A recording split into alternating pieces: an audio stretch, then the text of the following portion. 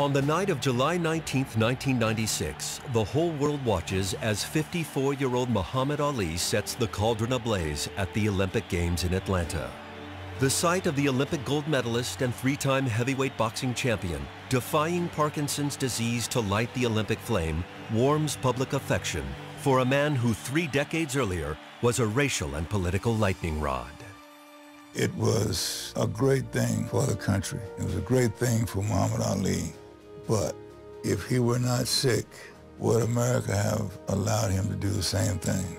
Muhammad Ali has been beatified in some ways because he's no longer threatening to the establishment.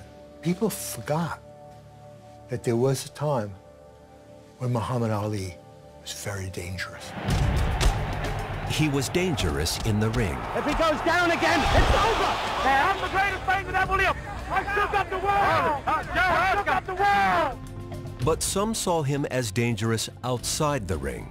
Out of all people, takes an Uncle Tom Negro to keep continually calling me by a slave name, which is a white name, Cassius Clay. He was against the war when, for the first time, we as Americans actually said, no, this isn't right. He was a champion when we were gaining black pride and civil rights. He was our moral conscience. He was our athletic dream. Muhammad Ali epitomized what we were all about in the 60s.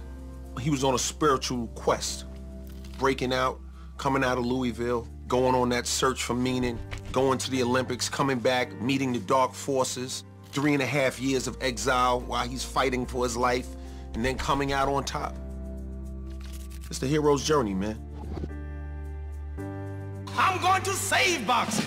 I'm good looking, clean living, culture, and I am modest.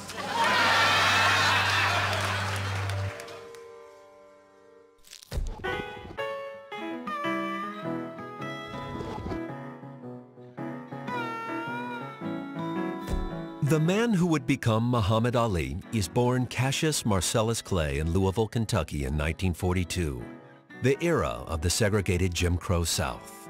You know, a black man was always supposed to be subservient, always supposed to say, yes, sir, boss, and you're supposed to just, you know, play that game forever. When we woke up in the morning, the first thing that comes to your mind is that your blackness is going to be what white America is going to look at and judge you by. Blacks, if they were lucky, could aspire to be teachers, but that was the top of the social strata. Most often it was the black citizens of Louisville who raked manure into the backstretch at Churchill Downs. Cassius and his younger brother Rudy are raised in Louisville's struggling black middle class. Cassius Clay didn't grow up in a ghetto. His family lived in a very modest but comfortable house. He had 2 parents at home. There was always enough to eat. He always had money for clothes. Clay's father is a skilled sign painter, a proud and volatile man. You know, my grandfather, Cassius Clay Sr., you know, he's kind of in my father's genes, you know, very extroverted and bold and loved himself. So he got a lot of that from his father. Odessa Clay was a very sweet, nurturing woman. And when you looked at Cassius, you saw the 2 parents fused into one personality. As with many classic heroes, the origin of Muhammad Ali involves a twist of fate. In 1954, 12-year-old Cassius Clay rides his brand new bicycle to a black business expo in downtown Louisville. Cassius spent some time walking around, getting free candy, seeing what was there. When it was time to leave, he went outside, and his new red and white Schwinn bicycle had been stolen. Somebody told him that there was a policeman in the basement of the building teaching youngsters how to box. Furious young Clay finds Officer Joe Martin in the Columbia gym. Clay is ready to fight whoever stole his bike. Martin calms him down and suggests that if he wants to fight, he should first learn how. Martin teaches the 89-pound Clay how to box, and his teenage student is eager to learn. Within weeks, young Clay wins his first amateur bout. It's the start of something bigger than either of them can possibly imagine. There was another black trainer at a black gym named Fred Stoner, who he also worked with. But Joe Martin was the person that was held up and put out front for the publicity. Here's the white policeman. He taught this young fellow how to box. It's a feel-good story. Ambitious, driven Cassius Clay becomes a national Golden Gloves champion. It's a TKO decision for Cassius Clay. Rock and roll pioneer Lloyd Price often gigs in Louisville. But despite the fact that his song Stagger Lee is topping the charts, he's got to find lodging in a guest house on the black side of town. There was a corner spot called Rivers Lounge, and I would go there because it wasn't far from the guest house. And this young Cassius Clay would always come by there, and him and his brother Rudolph was his name. And he said that he's gonna be the champion of the world. He always had a big mouth, you know. I'm gonna be the champion of the world. You know, he had all this energy, and he was ambitious, and the young guys at that time wasn't thinking like he was thinking. John F. Kennedy is running for president in May of 1960 as 18-year-old Golden Gloves champ Cassius Clay wins the U.S. Olympic trials in San Francisco, then goes on to take the light heavyweight gold medal at the Summer Games in Rome. 1960, I'm in the Olympic Village in Rome, and this person is sitting on some steps, and he's got a gold medal around his neck, and he's talking about what he's going to do with his life in very loud terms. And the thing that caught me about him, I noticed all the women turned around when they got 5 yards away to take a second look. But despite all the attention he gets in Rome, Clay finds that Olympic gold still won't buy him a place at the table in his own hometown. Here we were being idolized as competing athletes on one hand, and then on the other hand, there were certain restaurants you couldn't go in. You know, it's not fun for people to tell you, yo, you can't eat here. It's irritating when people try to hold you down. You don't get up and start chanting, you know, you get up and start swinging.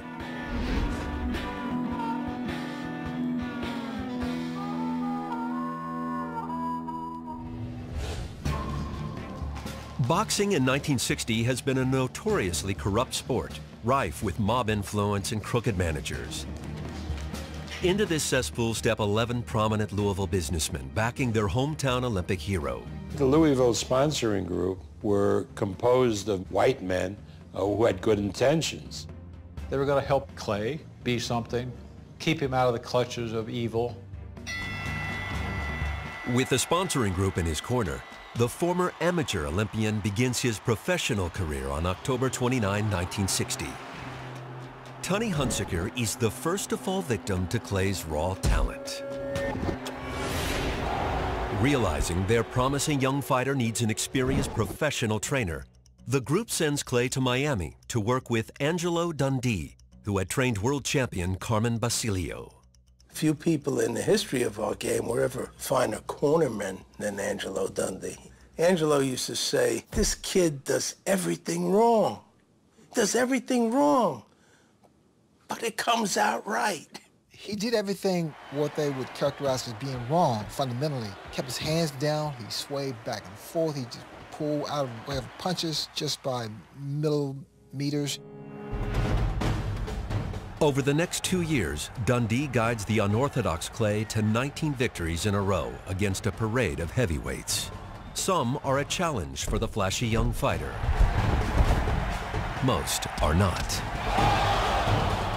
Heavyweights were not known to be that fast, and that mobile, and that fluid. Guys couldn't hit him, especially heavyweight. He might be big and he might be tall, but if he messes with me, he sure will fall. Gaining self-confidence, Clay starts predicting the round his opponents will fall. That he's going to knock him out in 4, he did it. He's going to knock him out in 5, he did it. 7, he did it. You know, that self-confidence is amazing what it will do to you. You want to make a prediction in rhyme, or are you going to work on that for a while? Well, it'll have to be in rhyme every time. My father had to market his fights and doing poetry and making rhymes, and I never forget, I said, Dad, where did you get that from? And he says, you know, he goes, there was a wrestler, Gorgeous George. Gorgeous George. He would say he was pretty, and he would comb his blonde hair, and he had 2 chicks on his arm, and people would just hate him. They would just fill the whole auditorium just to see this guy get hit. Inspired by Gorgeous George, Clay creates his own supremely confident persona. Float like a butterfly, sting like a bee. Oh, rumble, young man, rumble. Oh! Ali's the archetype for a rapper. Cockiness, the brashness, the offensiveness, the abrasiveness. Hip-hop is about revolution. Hip-hop is a voice for the people. Ali is the people's champ. Ali is the revolution.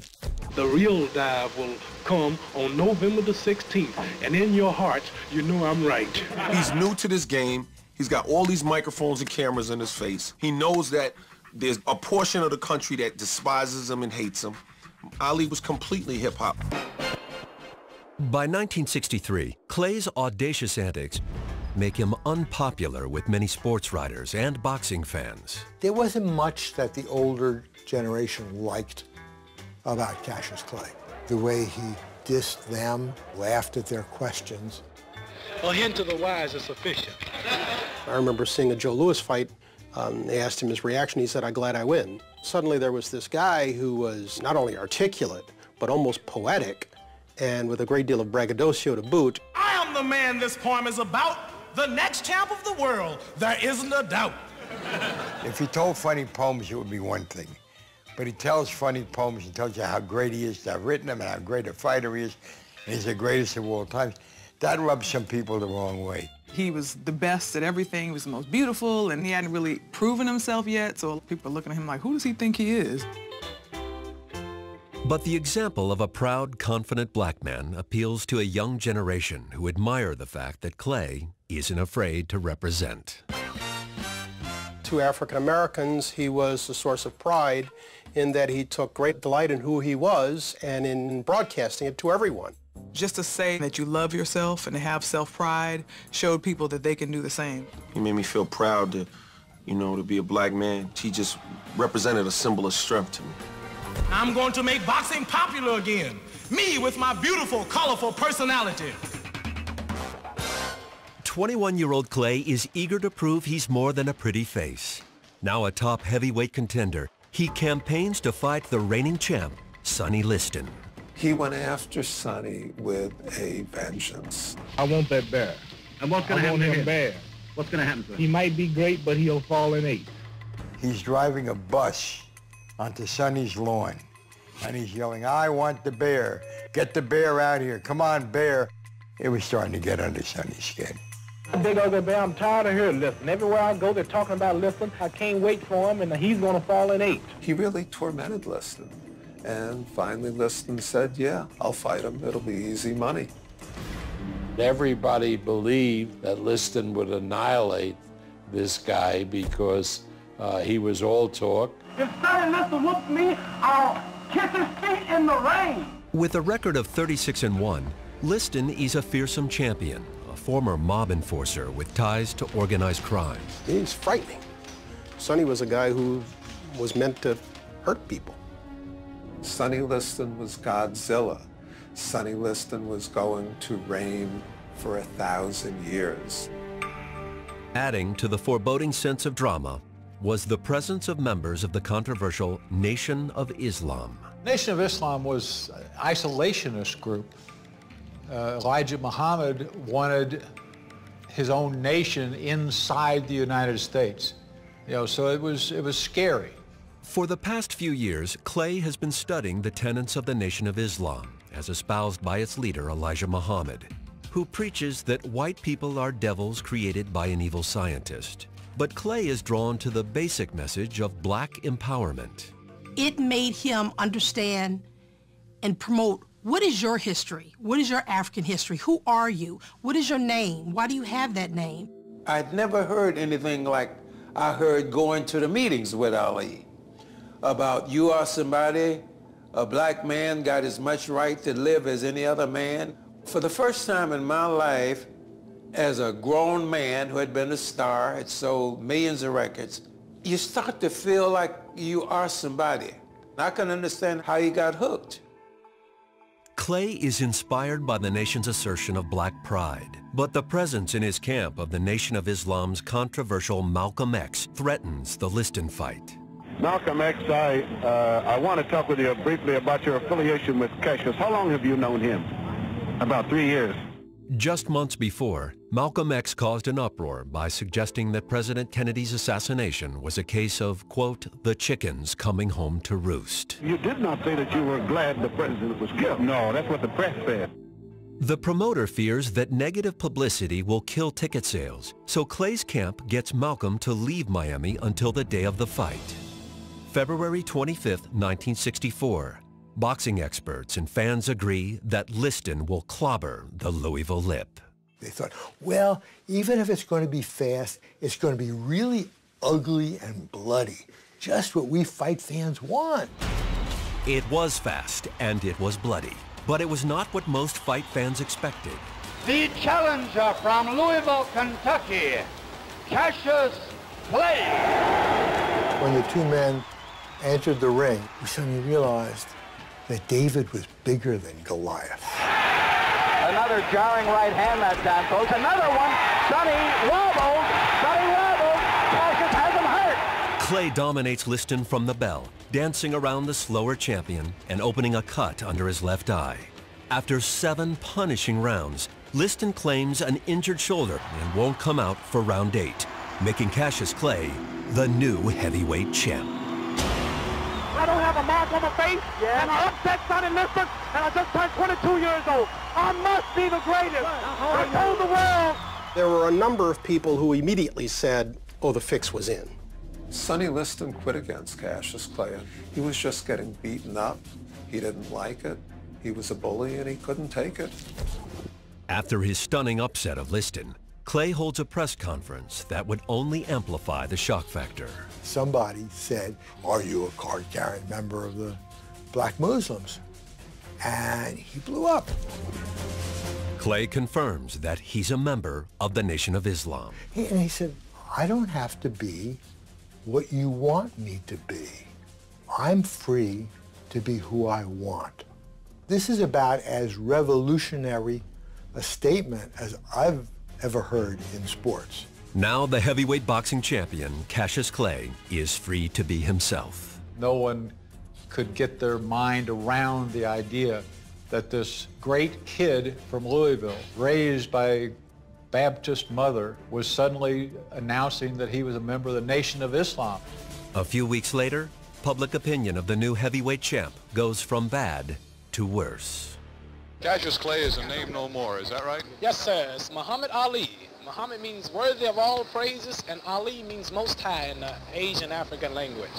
This is the toughest guy on the planet. He turns his back on Christianity. He turns his back on his family's name. And it began the split between people who loved him and people who hated him. My name is Muhammad. Y'all keep calling me Cassius. I'm tired of telling you. You know, you're intelligent. My name is Muhammad Ali, not Cassius. Was anybody special gave you the name? Yes, sir. My leading teacher, the most honorable Elijah Muhammad. Elijah Muhammad's influence is growing. Not only does he give Ali his new name, he introduces him to Sanji Roy, who becomes Ali's first wife in August of '64. Muhammad Ali had 4 wives: Sanji, Khalila, Veronica, and now Lonnie. I found the first wife in a strange way, maybe the most interesting. She was very firmly in love with him. Their honeymoon is short-lived. We no longer had Cassius Clay. We now had Muhammad Ali, who was a member of the Nation of Islam, which made him very unpopular. It was getting very hard to find a place where he could fight. Originally, the Liston rematch was set for Boston. Then Muhammad suffered a hernia. The fight was postponed. Boston washed its hands of it, and it finally wound up in Lewiston, Maine, which is one of the few places that would take it. Then, 2 months before the rematch, Malcolm X, who had broken with Elijah Muhammad to embrace Orthodox Islam, is gunned down by members of the Nation of Islam on February 21, 1965.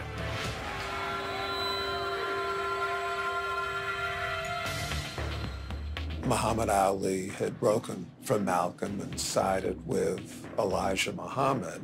So there was concern that Malcolm's followers might exact retribution against Ali. The rumor had been spread that there was a carload of gunmen coming up from New York to kill Muhammad Ali in the ring. Ali Liston, too, was a mess. It was a mess outside the ring, and it was a mess once the fight started. Midway through round one, Ali hits Liston with a blow that would become infamous as the Phantom Punch. Did you see the punch? Did you see it? Was it the punch heard around the world? It wasn't even a punch seen around the world. The punch was hard enough to knock Liston down, but he thought Liston could have gotten up. It took about 8 seconds after 9 and 10 that the crowd began to chant, "Fix, fix, fix." Ali's second disputed win over Liston does little to win over his boxing critics. He has other critics as well. A certain portion of Black America loved him. Another portion of Black America did not love him. The Black community was divided. Those who thought integration was a great thing, and those who did not think of integration in that way, but thought of equal rights and our freedom, equality, and justice. I'm not out there marching and going places I'm not wanted. Those of us who were young, who understood our manhood, and who took pride in it, we were not asking to be a part of white America, but demanding our rights just like any other citizen.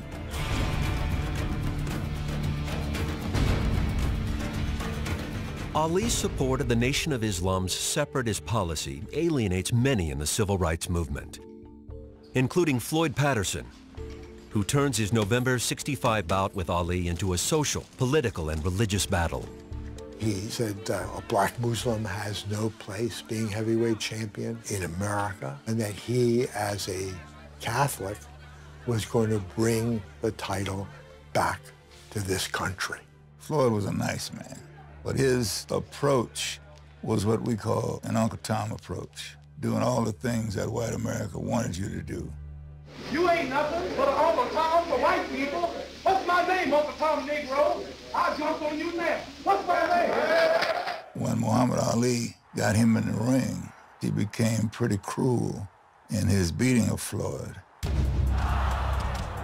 He was really giving him a lesson, talking to him, hitting him and talking to him. Ali would disable Patterson, then step back, admire his work, and then beat on him some more. I believe they're gonna stop it. Ali beats Patterson by technical knockout. 2 months later, he sues his wife Sanji for divorce. She'd lost favor with her husband's increasingly influential Muslim inner circle. They said it was because she wore makeup, she wore daring dresses. They didn't want her because they had already picked out Khalila, who was working in a Nation of Islam restaurant. His brief marriage now over, so is his 6-year contract with the Louisville sponsoring group. Herbert Muhammad becomes Ali's manager. Herbert Muhammad was the son of Elijah Muhammad, who Muhammad Ali counted as his spiritual father. Herbert was an extension of that. Herbert Muhammad joins with pro football superstar Jim Brown and lawyer Bob Arum to form their own boxing promotion company, Main Bout. What we said was, the heavyweight champion of the world is boxing, and we should control boxing. But Main Bout can't control the U.S. Draft Board. Ali was rejected for service in '64 when he failed the written test. But the Vietnam War is escalating in February of '66, and the Army has lowered its standards. Weeks before his bout with Ernie Terrell in Chicago, Ali is notified that Uncle Sam wants him. The fight was doing extraordinarily well when the U.S. government reclassified Muhammad Ali from 1Y and made him 1A, and a television reporter went to Ali, who was training in Miami, before anybody could reach him. I just don't understand yet how I can be reclassified as 1A without testing me in no way, just calling me like this, and I just don't understand it. In other words, you think they called you only because you're the heavyweight champion? And a Muslim, too. And that's when Ali said, I got nothing against the Viet Cong. They never called me the N-word. Everything hit the fan. Ali declares that if he's drafted, he won't fight in Vietnam.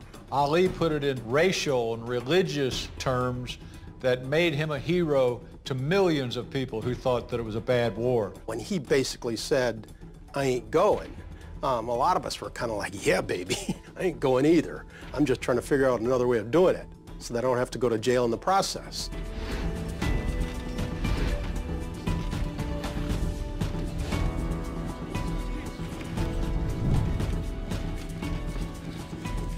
Well, then you're not apologizing for the unpatriotic statements that you made. That'll be taken up with the government. Ali's unpopular stand causes Chicago politicians to scuttle the Terrell fight, leaving his management looking for another fight in a new venue. We wanted to fight in Pittsburgh, and they ruled it out there, and then they tried Maine, but they didn't want us in Maine. The growing controversy over his anti-draft stand makes Ali toxic in the U.S., forcing him to win his next 4 fights in Canada and Europe, where he's a bigger draw than ever. A point not lost on one Texas millionaire. I got a call from this real character, Judge Roy Hoffines, who owned the Astrodome in Houston, and he said, you bring that boy down here, nobody is going to tell him he can't fight here. Ali knocks out Cleveland Williams before a record-setting indoor crowd. Smelling another box office bonanza, New York hosts Ali's next victory over Ernie Terrell. Ali is now 28-0 in the ring and still 1A in the draft. In April of '67, he finally gets his draft notice and reports to the induction center in Houston to begin one of the longest, toughest fights of his life. Former world heavyweight champion Cassius Clay refused to take the oath of induction into the Army. The black Muslim fighter, who's also known as Muhammad Ali, was immediately stripped of his title by the World Boxing Association. When a guy says he's not going to fight for his country, that irritates a whole lot of people. He moved from the sports pages to the front pages. Within days, Ali is stripped of his license to box in all 50 states. 9 top Negro athletes meet with Cassius Clay to discuss his anti-draft stand. Jim Brown and Bill Russell organized a summit meeting in Cleveland. Clay's induction refusal cost him his title, and he faces a possible 5-year prison sentence. The Army was willing to make a deal. They were willing to guarantee that he would go in special services and he would be able to box. Behind the scenes, Herbert Muhammad, as a businessman, looked upon that as a possible option. The meeting started with them talking to Ali about accepting the deal. You wouldn't have to worry about being a soldier as such. You can do public relations. But Ali's attitude was, nope, don't want a deal. 2 weeks later, Ali is convicted of draft evasion in federal court. Sentenced to 5 years in prison and banned from boxing for 3 years, he remains free while his case is appealed. Whatever suffering or punishment I may have to take, it'll all be because of my religion. He was unafraid of the political repercussions, unafraid of any cultural repercussions, unafraid of losing money. He said he would probably fight again, but it was okay if he didn't. Long as he believed that he was the people's champ, that was good enough for him. A month after his conviction, Ali marries 17-year-old Belinda Boyd with the approval of Nation of Islam leaders. She fully supports her husband's refusal to be drafted. He said, I can't kill anybody. I just said, trust me, you'll be the greatest man ever lived if you don't go. Facing 5 years in prison and unable to fight while appealing his case, newlywed Ali needs to earn money, so he embarks on a college lecture tour. I would like to hear this from you, and I want the world and the cameras to hear it. Who's the heavyweight champion of the world? The student audiences loved his opposition to the war in Vietnam, but they were very much opposed when he spoke to them against the idea of interracial dating, against the idea of living in the same community. During those 3.5 years that he wasn't fighting, basically the only two things that he was doing was going on college campuses, and the other was being on television with Howard Cosell. What do you say to that? I predict that the fans will be angry at the experts for misleading them so much. I think that his relationship with Howard Cosell was critical to his acceptance by America. Howard had the deepest respect for the champ. Howard many times privately defended Ali and Ali's right to express himself and the right to feel the way he felt about where we were with civil rights at those times. But Howard also didn't take any punches. If he felt like Ali had overstepped his bounds, he would confront it. It was part of the chemistry of these guys. You had two gigantic egos.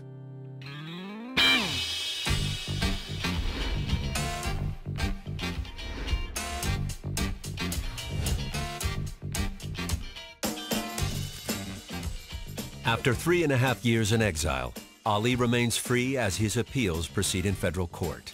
And while politics cost Ali his boxing license, politics provides a chance to fight again. Georgia has no state boxing commission. Individual municipalities can sanction a fight. So Black State Senator Leroy Johnson strikes a deal with Atlanta's white mayor, Sam Massell. Leroy Johnson said, I want this fight to happen. I carry a lot of votes with me. Thus, Ali's comeback begins, surprisingly, in the Deep South.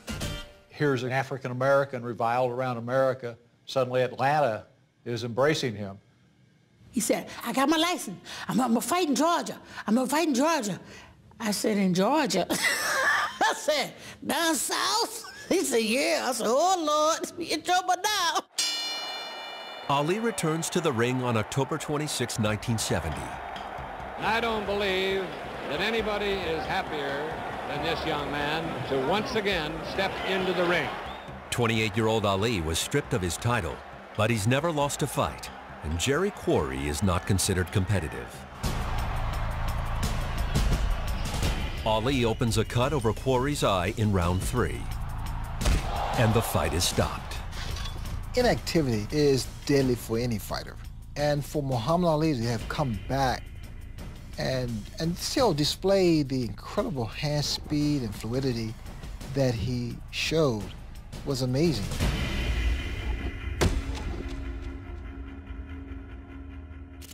While Ali's draft evasion appeal works its way up to the Supreme Court, the NAACP sues the New York State Athletic Commission in federal court, arguing that their ban on Ali is discriminatory. Their ban is lifted. Free to fight in New York again, Ali stops Oscar Bonavena at Madison Square Garden in December 1970. It's over! Ali is the knockout winner! Setting up a title shot against Joe Frazier for an unprecedented $5 million purse. Now we have a chance to see who the real champion of the world is. That was revolutionary. You know, $2.5 million apiece. Wow. Back then, that was a vast sum of money. Even Mickey Mantle was not making that much money. Well, let Joe Frazier talk all he wants. We got a few miles to straighten all this mess out. He brought people to the sport that didn't even necessarily follow boxing. They just liked Muhammad Ali. I have fixed up the round that Joe Frazier will go down. You got this person who's standing up and he's been stripped of his title. People wanted to see, who is this guy? His fights meant more than just the sport of boxing. His fights were like a fight for justice. Ali was carrying the weight of everything. I don't think it's possible to overstate how much Ali embodied the hopes, aspirations, beliefs of young people in general and young African Americans in particular. Joe's gonna come out smoking, and I ain't gonna be joking. The bout is set for March 8, 1971. As the fight approaches, the battle between two unbeaten heavyweights becomes far more than a boxing match. Get your hands off me. If you were a liberal, you were rooting for Ali. If you were conservative, you were rooting for Joe. It was a clash of cultures. There were the people who were demanding civil rights, who were against Vietnam, and the people who thought Vietnam was right, then damn it, we're going to put our views in the ring and settle it once and for all. March 8, 71. The world flat out stopped. The apartment that we lived in was going crazy for that fight. We were glued to the radio. I can still see Ali leaning back over the ropes, saying, "No contest." Meanwhile, Frazier is pounding him, 20 times. Ali absorbed an enormous amount of punishment, gave out an enormous amount of punishment. Yeah, and when the 15th came and they said he'd been knocked down, it was like, this can't be. Ali gets quickly to his feet, but the damage is done. Ali suffers his first loss. It's Frazier by unanimous decision. This can't have happened. This is impossible. It was impossible not because we didn't believe Joe Frazier could beat Muhammad Ali. It was impossible because his beating him meant they were right. And they couldn't be right. And the right-wing idiots and the hard hat guys and the ugly Americans, they were standing in the way of history. They were standing in the way of change. They were on the side of wrong. And so they couldn't be right. They just couldn't. In the first blush of defeat, Ali was gracious and elegant. He was perfect in giving Frazier credit. I've been always handing out the defeat, so now I'm defeated, and now I can see how other people felt. And when I do come back, if I ever do, I'll have more of a hunger or determination, which is something you lose in the intoxication of so-called greatness. By the next morning, he'd been robbed. He went on every late-night talk show. He convinced half of America or more that he had won a fight, and it killed Frazier. He was the only one who believed, coming out of that fight, that he would be champion again. 4 months after his unanimous loss to Frazier, Ali wins a stunning unanimous decision in the Supreme Court, which overturns his conviction for draft evasion. I mean, nobody would have believed that that could have happened when Ali refused to step forward.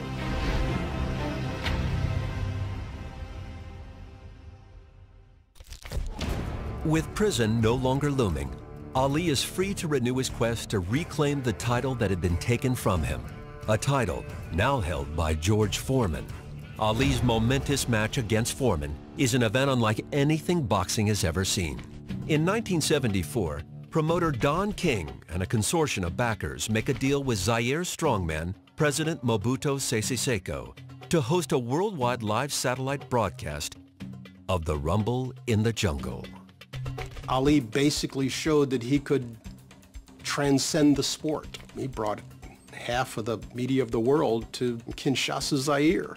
10 long years after he first shook up the world, 32-year-old Ali is once again challenging a heavily favored champion. Foreman was the second coming of Sonny Liston. Remember, this wasn't an ordinary heavyweight. This was a guy who could knock down walls. Everybody felt that Ali was going to get hurt. This was this was a monster. I was so afraid that George Foreman was going to kill Ali. Both fighters train in Zaire for the bout on October 30th. But it's Ali who is embraced by throngs of African fans. It's unreal the amount of people, 10 to 15,000 people in the crowd following him, just shouting his name. Ali Boumaye, Ali Boumaye. He'd say, stop the car, and he'd get out, and he'd, Boumaye, Boumaye.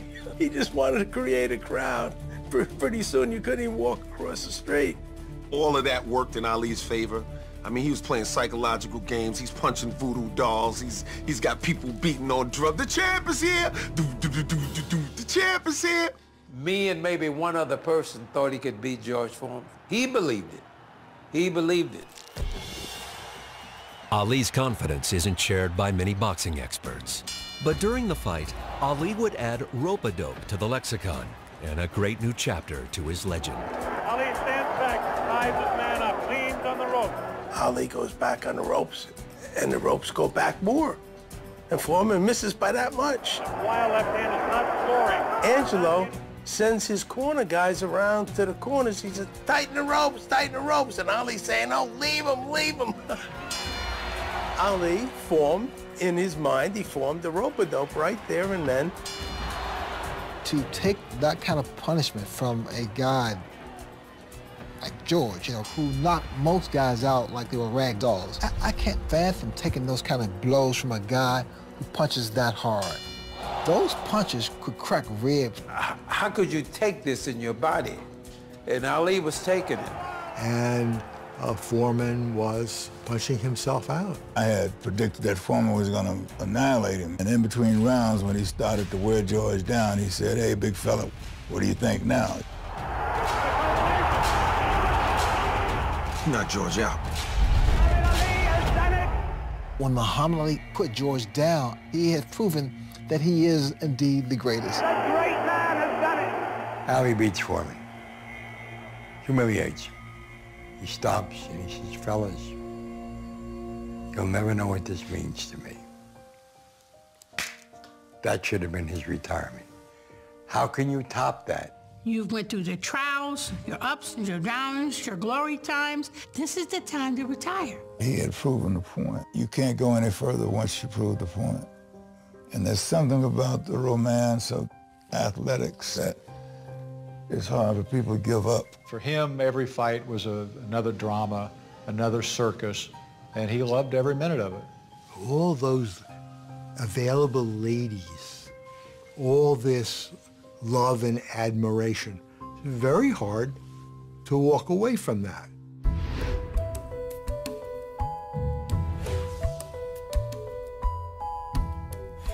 When Elijah Muhammad dies in February of '75, his son Wallace leads the majority of the Nation of Islam toward traditional Sunni Islam. Ali, who has always had white men in his corner, embraces the change. Prejudice is a two-way street, you know? He was driving down one side of it at one point in his life. Not unlike Malcolm X, who had a similar journey, and he evolved. He said, whites can become Muslims. Now he says, so you can become a Muslim. And he hugged me. There wasn't any racism in Ali. Later that year, Philippine President Ferdinand Marcos plays host to the third Ali-Frazier fight, the Thrilla in Manila, on October 1st, 1975. They'd been the two most dominant fighters of their time. Towards the end of their career, oh, here they are again in this big fight, and this is going to be the culmination of it all.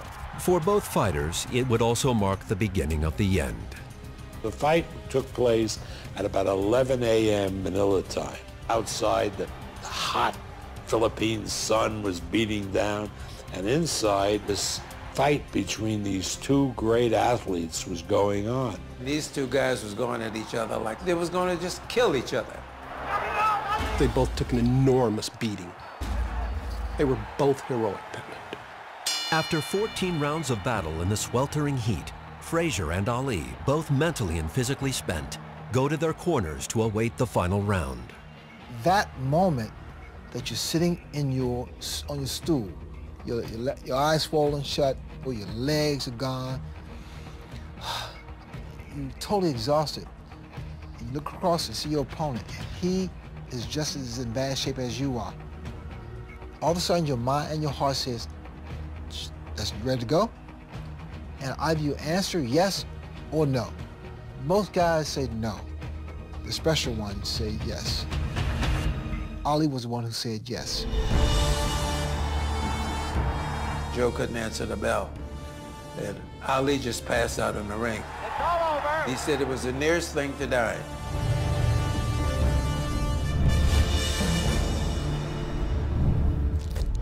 In the year after his punishing victory over Frazier, Ali defends his title 4 times, including a brutal 15-round win over Ken Norton. His longtime ring doctor, Ferdy Pacheco, sees the writing on the wall. Pacheco went to Norton's locker room and told him, "Congratulations, you just ended Ali's career." Norton had lost, but Ali was physically beat up. The following year, his speed and skills diminished. Ali survives a 15-round slugfest with Ernie Shavers, Muhammad Ali, not down but hurt. the hardest-hitting heavyweight in boxing. Said that Ernie Shavers hit me so hard that my ancestors in Africa turned over in their graves. Which was a fabulous line, except the way that he said it was just the beginning of a slur in his speech.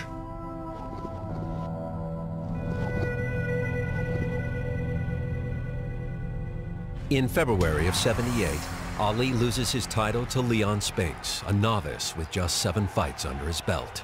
But he's not done yet.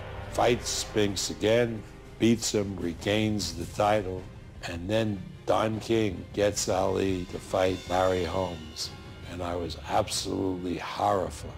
The Holmes bout is set for October 1980, a year after Ali's last fight against Spinks. His deterioration is evident. Even to those of us who never looked at Ali with clear eyes, it was clear that he was done. Holmes wins by TKO in the 11th round, the first time Ali has ever failed to go the distance. Whatever damage had been done to Ali in all of these 12, 15-round fights, all of that had come together to leave him a shell of what he once was.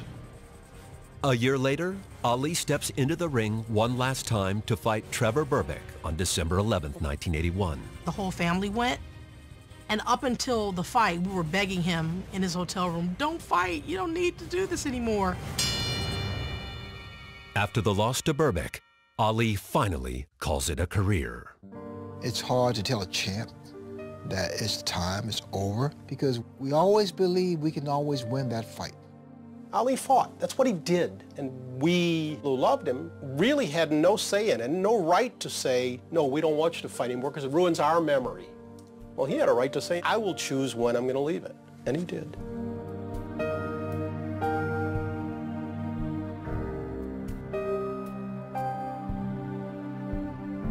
The first few years of retirement were hard for Ali. He was no longer in the spotlight as heavyweight champion of the world. But the worst thing was that the Parkinson's syndrome was becoming clearer and clearer. When you stay in the ring too long, it's going to really start wearing down on you, and that's exactly what happened to my father. Ali's Parkinson's syndrome is made public in 1984. It's really hard for me and everyone else to see a man who used to be so great with words. Now that's one of the things that he can't do. It's a sad thing because you wonder what he would be saying now. We need that Louisville lip because there's nobody speaking for African Americans or Americans like Ali spoke. That voice just isn't there. When Ali stopped really talking in public and really doing his whole Ali thing, he has said so much that it still echoes. I have enough inside here and inside here to replay it for life. We're in a hotel room in Las Vegas at an event, and this is like 90s, so the Parkinson's he can still walk, but he's talking very soft. And he goes, you know, I want to make it to heaven, and I wasn't a perfect person, and this Parkinson's shut me down. I can't do nothing wrong now, you know. But he said, I'd rather suffer now than in the hereafter. By 1986, Ali is 5 years into retirement and on his 3rd marriage. He and his 2nd wife, Khalila, were divorced in 1975. He was doing a lot of cheating. He's weak for women. I just didn't know how weak he was. Ali's next marriage to Veronica Porsche would last 10 years. My father would say he was the best Muslim he could be, given that he was this gorgeous Adonis boxer that all the women loved. In the summer of '86, Ali and Veronica are divorced. Later that year, he marries his 4th wife, Lonnie Williams, who he first met in Louisville back in 1963.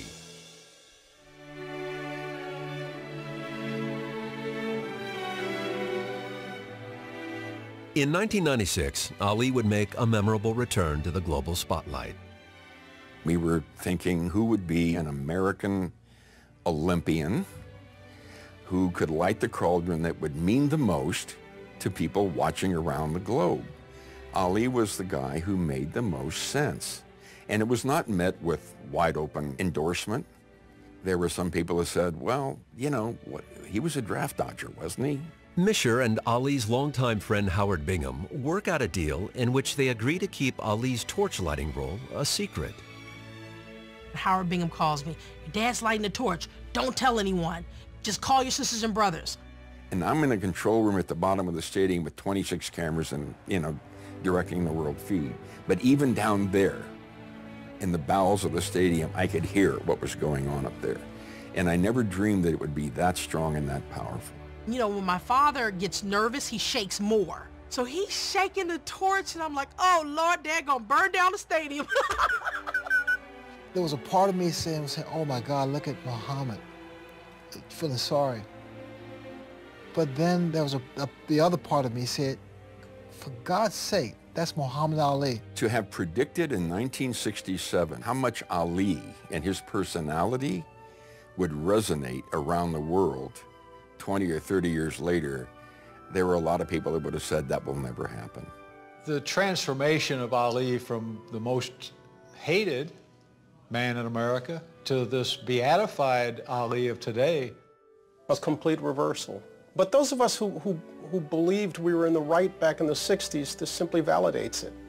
That, hey, you finally came around. You know, you couldn't stop the march of history. He saw where it was going. He pointed the way. You hated him for it, but you couldn't stop it. Ali is awarded the Presidential Medal of Freedom in January 2005. Later that year, the nonprofit Muhammad Ali Center opens in downtown Louisville, not far from where his bike had been stolen over 50 years before. His legacy is that when you believe in yourself, no matter what the odds are, if you're on the right side of history, and if you perfect your craft, you can accomplish anything. He stood up on a level that nobody else stood up, and he had a platform that no one else had, risking his personal success and his personal wealth to basically tell the truth. People today are fond of saying, yes, Muhammad Ali stood up for his principles, but there's been a determined effort to wipe away cognizance of what those principles once were. Don't wipe out the memories of what Muhammad stood for in the 1960s. Take it, build on it, and show how Muhammad Ali and America both changed and came together in the end. He was no saint. He was no devil. He was Muhammad Ali. And nobody else ever was or ever could be. Want me to be. I'm free to be who I want. This is about as revolutionary a statement as I've ever heard in sports. Now the heavyweight boxing champion, Cassius Clay, is free to be himself. No one could get their mind around the idea that this great kid from Louisville, raised by a Baptist mother, was suddenly announcing that he was a member of the Nation of Islam. A few weeks later, public opinion of the new heavyweight champ goes from bad to worse. Cassius Clay is a name no more, is that right? Yes, sir. It's Muhammad Ali. Muhammad means worthy of all praises, and Ali means most high in the Asian African language. This is the toughest guy on the planet. He turns his back on Christianity. He turns his back on his family's name, and it began the split between people who loved him and people who hated him. My name is Muhammad. Y'all keep calling me Cassius. I'm tired of telling you. You know, you're intelligent. My name is Muhammad Ali, not Cassius. Was anybody special gave you the name? Yes, sir. My leading teacher, the most honorable Elijah Muhammad. Elijah Muhammad's influence is growing. Not only does he give Ali his new name, he introduces him to Sanji Roy, who becomes Ali's first wife in August of '64. Muhammad Ali had 4 wives: Sanji, Khalila, Veronica, and now Lonnie. I found the first wife in a strange way, maybe the most interesting. She was very firmly in love with him.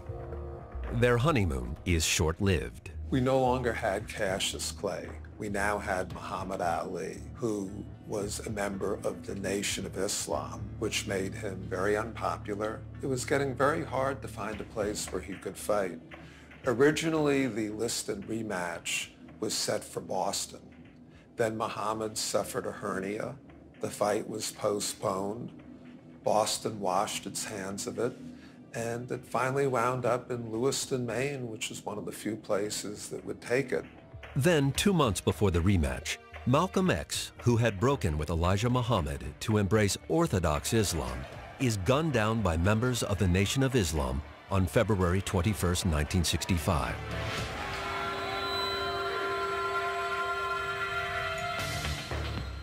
Muhammad Ali had broken from Malcolm and sided with Elijah Muhammad.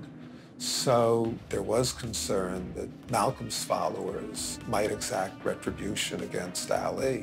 The rumor had been spread that there was a carload of gunmen coming up from New York to kill Muhammad Ali in the ring. Every fight was another drama, another circus, and he loved every minute of it. All those available ladies, all this love and admiration, it's very hard to walk away from that.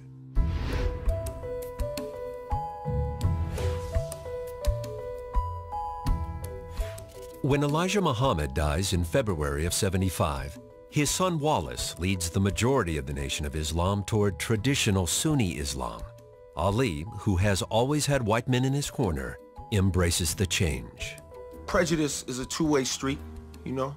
He was driving down one side of it at one point in his life, not unlike Malcolm X, who had a similar journey, and he evolved.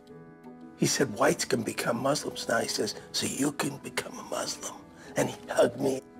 There wasn't any racism in Ali. Later that year, Philippine President Ferdinand Marcos plays host to the third Ali-Frazier fight, the Thrilla in Manila, on October 1st, 1975. They'd been the two most dominant fighters of their time. Towards the end of their career, oh, here they are again in this big fight, and this is going to be the culmination of it all.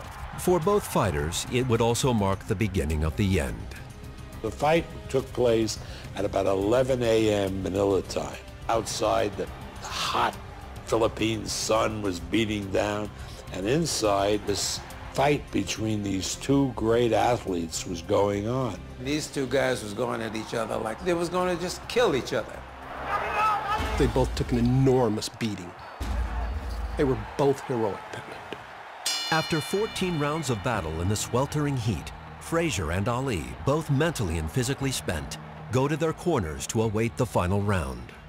That moment that you're sitting on your stool, your eyes swollen shut, or your legs are gone, you're totally exhausted. You look across and see your opponent, and he is just as in bad shape as you are. All of a sudden, your mind and your heart says, that's ready to go? And either you answer yes or no. Most guys say no. The special ones say yes. Ali was the one who said yes.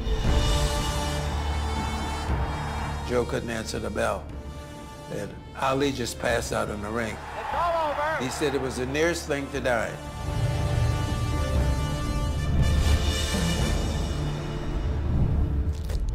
In the year after his punishing victory over Frazier, Ali defends his title 4 times, including a brutal 15-round win over Ken Norton. His longtime ring doctor, Ferdy Pacheco, sees the writing on the wall. Pacheco went to Norton's locker room and told him, congratulations, you just ended up. To Burbeck, Ali finally calls it a career. It's hard to tell a champ that it's time, it's over, because we always believe we can always win that fight. Ali fought. That's what he did. And we who loved him really had no say in it and no right to say, no, we don't want you to fight anymore because it ruins our memory. Well, he had a right to say, I will choose when I'm going to leave it. And he did.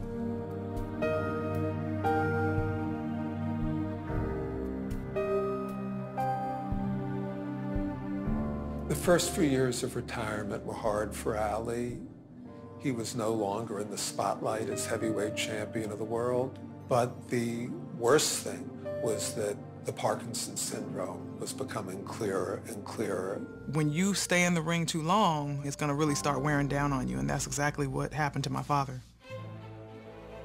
Ali's Parkinson's syndrome is made public in 1984. It's really hard for me and everyone else to see a man who used to be so great with words. Now that's one of the things that he can't do. It's a sad thing because you wonder what he would be saying now. We need that Louisville lip because there's nobody speaking for African Americans or Americans like Ali spoke. That voice just isn't there. When Ali stopped really talking in public and really doing his whole Ali thing, he has said so much that it still echoes. I have enough inside here and inside here to replay it for life. We're in a hotel room in Las Vegas at an event. And this is like 90s, so the Parkinson's he can still walk, but he's talking very soft. And he goes, I want to make it to heaven, and I wasn't a perfect person, and this Parkinson's shut me down. I can't do nothing wrong now, But he said, I'd rather suffer now than in the hereafter. By 1986, Ali is 5 years into retirement and on his third marriage. He and his second wife, Khalilah, were divorced in 1975. He was doing a lot of cheating. He's weak for women. I just didn't know how weak he was. Ali's next marriage to Veronica Porsche would last 10 years. My father would say he was the best Muslim he could be, given that he was this gorgeous Adonis boxer that all the women loved. In the summer of '86, Ali and Veronica are divorced. Later that year, he marries his fourth wife, Lonnie Williams, who he first met in Louisville back in 1963.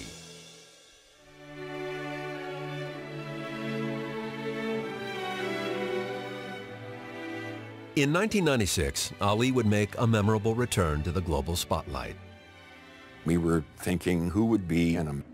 Boston washed its hands of it, and it finally wound up in Lewiston, Maine, which is one of the few places that would take it. Then, 2 months before the rematch, Malcolm X, who had broken with Elijah Muhammad to embrace Orthodox Islam, is gunned down by members of the Nation of Islam on February 21, 1965.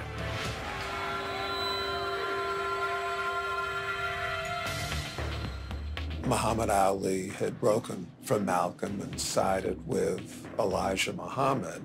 So there was concern that Malcolm's followers might exact retribution against Ali. The rumor had been spread that there was a carload of gunmen coming up from New York to kill Muhammad Ali in the ring. Ali Liston, too, was a mess. It was a mess outside the ring, and it was a mess once the fight started. Midway through round one, Ali hits Liston with a blow that would become infamous as the Phantom Punch. Did you see the punch? Did you see it? Was it the punch heard around the world? It wasn't even a punch seen around the world. The punch was hard enough to knock Liston down, but he thought Liston could have gotten up. It took about 8 seconds after 9 and 10 that the crowd began to chant, fix, fix, fix. Ali's second disputed win over Liston does little to win over his boxing critics. He has other critics as well. A certain portion of Black America loved him. Another portion of Black America did not love him. The Black community was divided. Those who thought integration was a great thing, and those who did not think of integration in that way, but thought of equal rights and our freedom, equality, and justice. I'm not out there marching and going places I'm not wanted. Those of us who were young, who understood our manhood, and who took pride in it, we were not asking to be a part of white America, but demanding our rights just like any other citizen.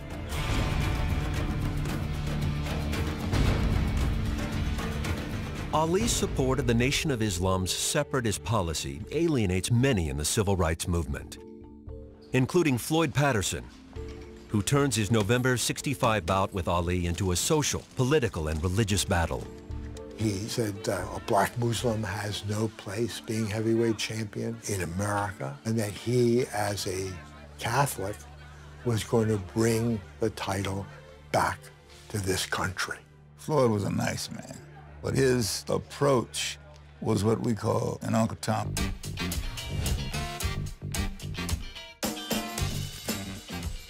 After 3.5 years in exile, Ali remains free as his appeals proceed in federal court. And while politics cost Ali his boxing license, politics provides a chance to fight again. Georgia has no state boxing commission. Individual municipalities can sanction a fight. So Black State Senator Leroy Johnson strikes a deal with Atlanta's white mayor, Sam Massell. Leroy Johnson said, I want this fight to happen. I carry a lot of votes with me. Thus, Ali's comeback begins, surprisingly, in the Deep South. Here's an African-American reviled around America. Suddenly Atlanta is embracing him. He said, I got my license. I'm going to fight in Georgia. I'm going to fight in Georgia. I said, in Georgia? I said, down south? He said, yeah. I said, oh, Lord, we in trouble now.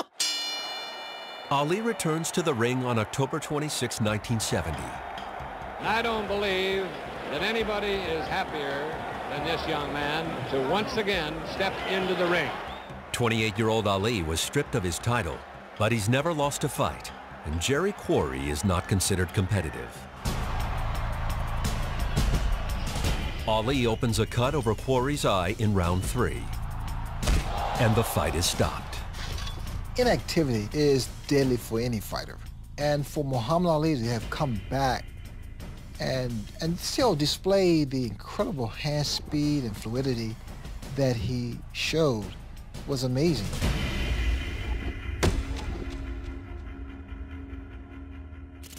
While Ali's draft evasion appeal works its way up to the Supreme Court, the NAACP sues the New York State Athletic Commission in federal court, arguing that their ban on Ali is discriminatory. Their ban is lifted. Free to fight in New York again, Ali stops Oscar Bonavena at Madison Square Garden in December 1970. It's over! Ali is the knockout winner! Setting up a title shot against Joe Frazier for an unprecedented $5 million purse. Now we have a chance to see who the real champion of the world is. That was revolutionary. You know, $2.5 million apiece. Wow. Back then, that was a vast sum of money. Even Mickey Mantle was not making that much money. Well, let Joe Frazier talk all he wants. We got a few miles to straighten all this mess up. He brought people to the sport that didn't even necessarily follow boxing. They just liked Muhammad Ali. I have fixed up the round that Joe Frazier will go down. You got this person who's standing up and he's been stripped of his title. People wanted to see, who is this guy? His fights meant more than just the sport of boxing. His fights were like a... If you were conservative, you were rooting for Joe. It was a clash of cultures. There were the people who were demanding civil rights, who were against Vietnam, and the people who thought Vietnam was right. Then, damn it, we're going to put our views in the ring and settle it once and for all. March Sheet 71. The world flat out stopped. The apartment that we lived in was going crazy for that fight. We were glued to the radio. I can still see Ali leaning back over the ropes, saying, no contest. Meanwhile, Frazier is pounding him, 20 times. Ali absorbed an enormous amount of punishment, gave out an enormous amount of punishment. Yeah, and when the 15th came and they said he'd been knocked down, it was like, this can't be. Ali gets quickly to his feet, but the damage is done. Ali suffers his first loss. It's Frazier by unanimous decision. This can't have happened. This is impossible. It was impossible not because we didn't believe Joe Frazier could beat Muhammad Ali. It was impossible because his beating him meant they were right. And they couldn't be right. And the right-wing idiots and the hard hat guys and the ugly Americans, they were standing in the way of history. They were standing in the way of change. They were on the side of wrong. And so they couldn't be right. They just couldn't. In the first blush of defeat, Ali was gracious and elegant. He was perfect in giving Frazier credit. I've been always handing out the defeat, so now I'm defeated, and now I can see how other people felt. And when I do come back, if I ever do, I'll have more of a hunger or determination, which is something you lose in the intoxication of so-called greatness. By the next morning, he'd been robbed. He went on every late-night talk show. He convinced half of America or more that he had won a fight, and it killed Frazier. He was the only one who believed, coming out of that fight, that he would be champion again. 4 months after his unanimous loss to Frazier, Ali wins a stunning unanimous decision in the Supreme Court, which overturns his conviction for draft evasion.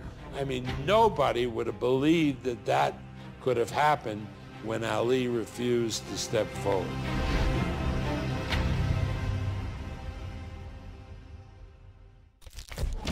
With prison no longer looming, Ali is free to renew his quest to reclaim the title that had been taken from him, a title now held by George Foreman.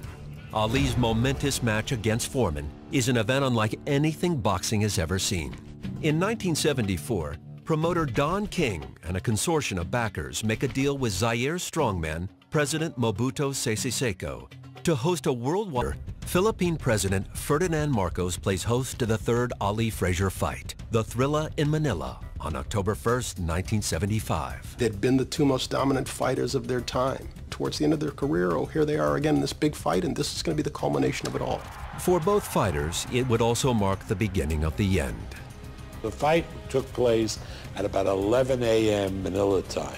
Outside, the hot Philippine sun was beating down, and inside, this fight between these two great athletes was going on. These two guys was going at each other like they was going to just kill each other.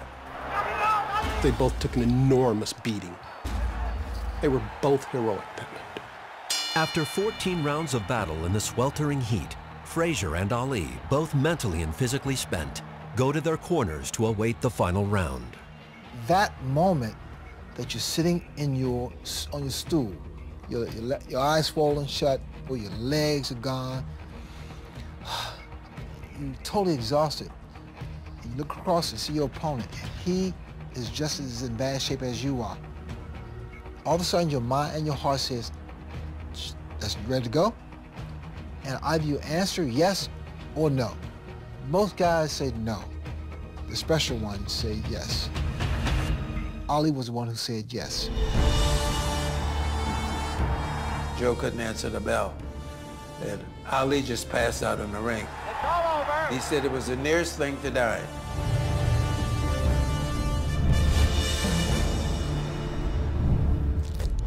In the year after his punishing victory over Frazier, Ali defends his title 4 times, including a brutal 15-round win over Ken Norton. His longtime ring doctor, Ferdy Pacheco, sees the writing on the wall. Pacheco went to Norton's locker room and told him, "Congratulations, you just ended Ali's career." Norton had lost, but Ali was physically beat up. The following year, his speed and skills diminished. Ali survives a 15-round slugfest with Ernie Shavers, Muhammad Ali, not down but hurt. the hardest-hitting heavyweight in boxing.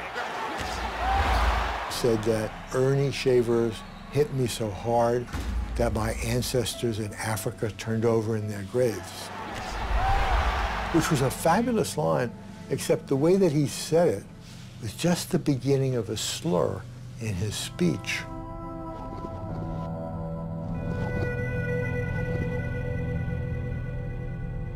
In February of '78, Ali loses his title to Leon Spinks, a novice with just 7 fights under his belt. But he's not done yet.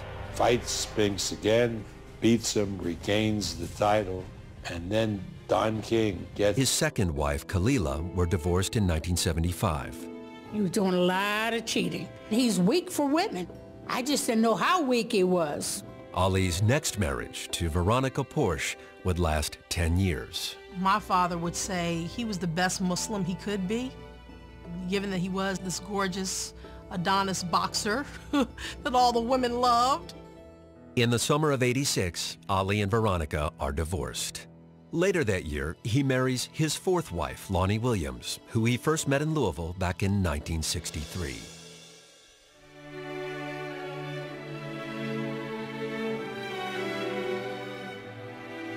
In 1996, Ali would make a memorable return to the global spotlight. We were thinking who would be an American Olympian who could light the cauldron that would mean the most to people watching around the globe. Ali was the guy who made the most sense.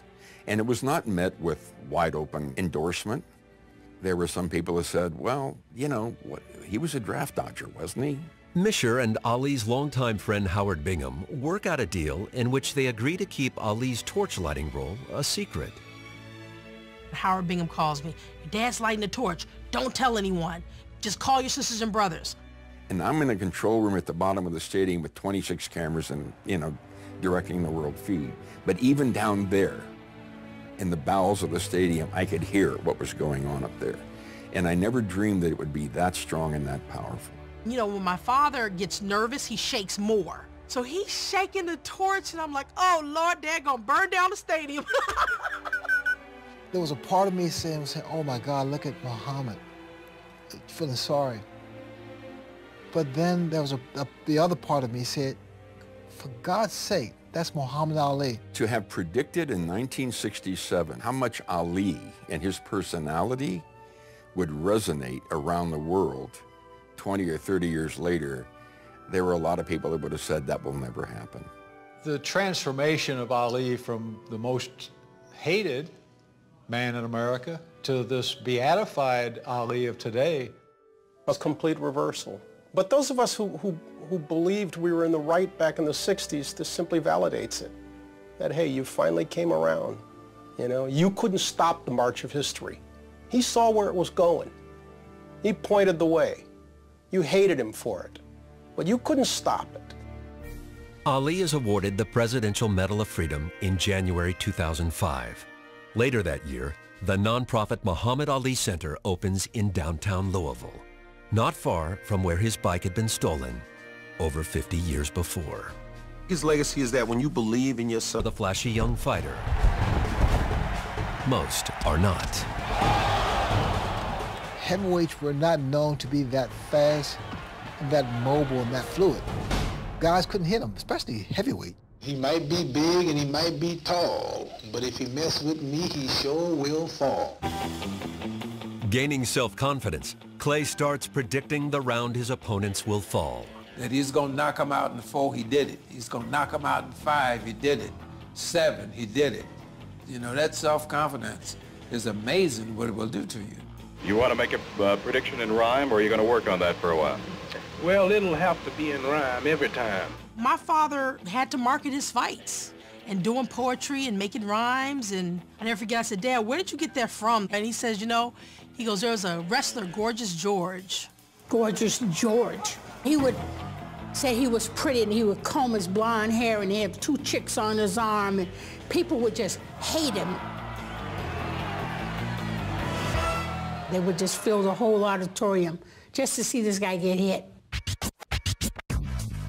Inspired by Gorgeous George, Clay creates his own supremely confident persona. Float like a butterfly, sting like a bee. Oh, rumble, young man, rumble. Oh! Ali's the archetype for a rapper. Cockiness, the brashness, the offensiveness, the abrasiveness. Hip-hop is about revolution. Hip-hop is a voice for the people. Ali is the people's champ. Ali is the revolution. The real dive will come on November the 16th, and in your hearts, you know I'm right. He's new to this game. He's got all these microphones and cameras in his face. He knows that there's a portion of the country that despises him and hates him. Ali was completely hip-hop.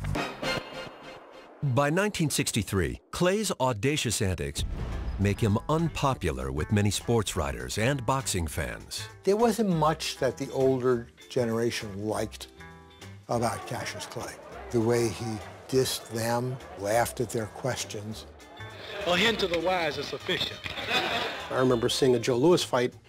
They asked him his reaction. He said, "I'm glad I win." Suddenly there was this guy who was not only articulate, but almost poetic, and with a great deal of braggadocio to boot. I am the man this poem is about, the next champ of the world. There isn't a doubt.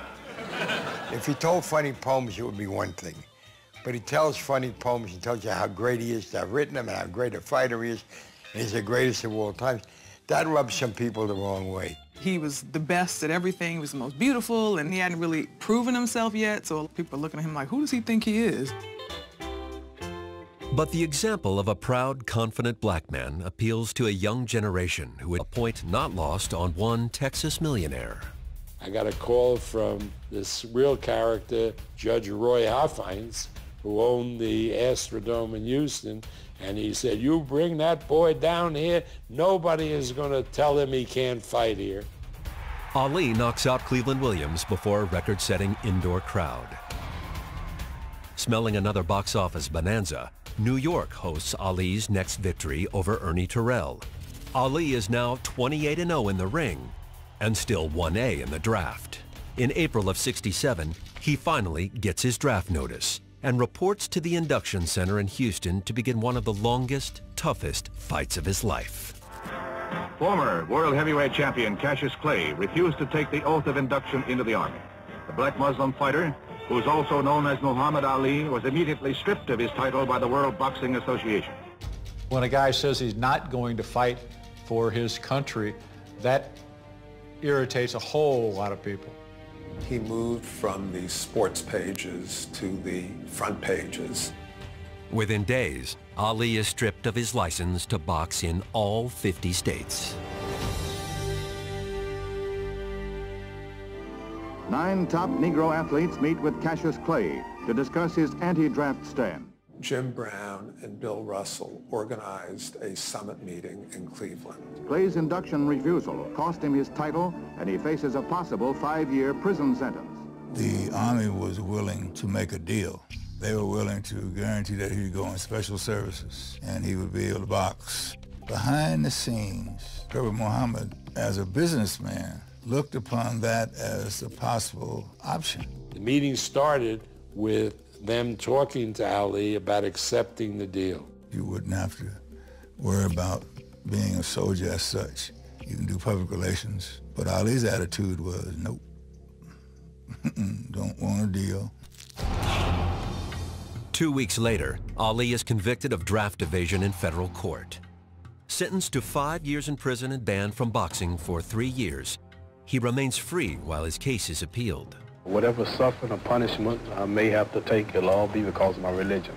He was unafraid of the political repercussions, unafraid of any cultural repercussions, unafraid of losing money. He said he would probably fight again, but it was okay if he didn't.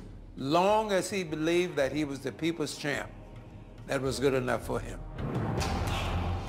A month after his conviction, Ali marries 17-year-old Belinda Boyd with the approval of Nation of Islam leaders. She fully supports her husband's refusal to be drafted.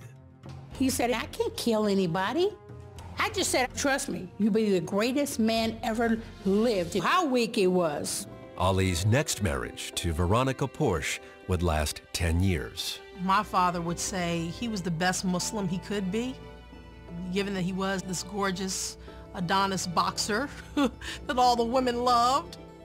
In the summer of '86, Ali and Veronica are divorced. Later that year, he marries his fourth wife, Lonnie Williams, who he first met in Louisville back in 1963.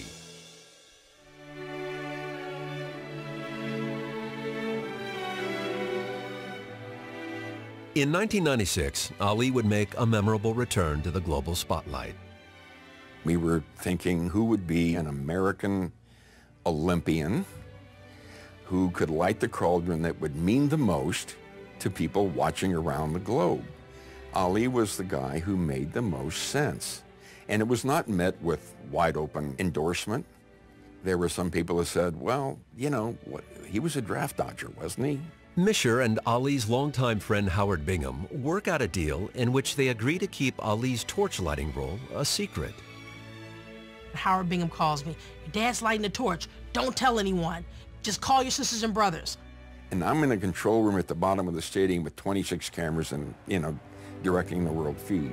But even down there, in the bowels of the stadium, I could hear what was going on up there. And I never dreamed that it would be that strong and that powerful.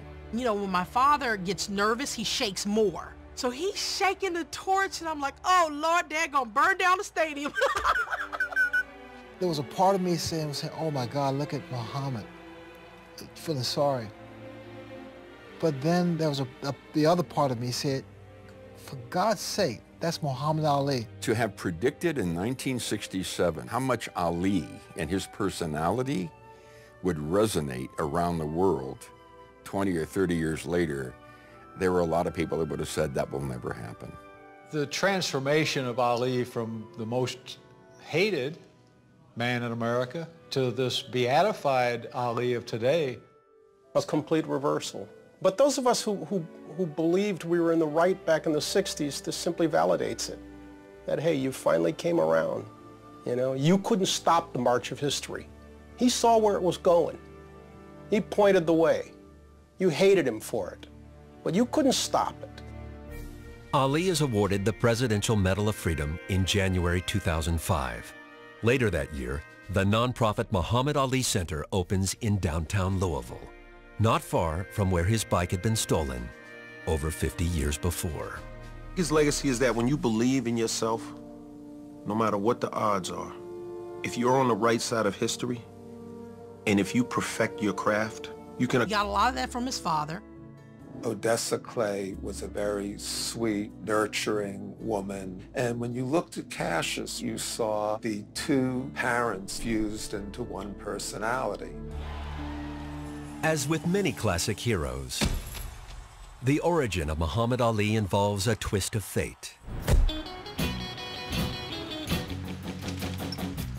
In 1954, 12-year-old Cassius Clay rides his brand new bicycle to a black business expo in downtown Louisville.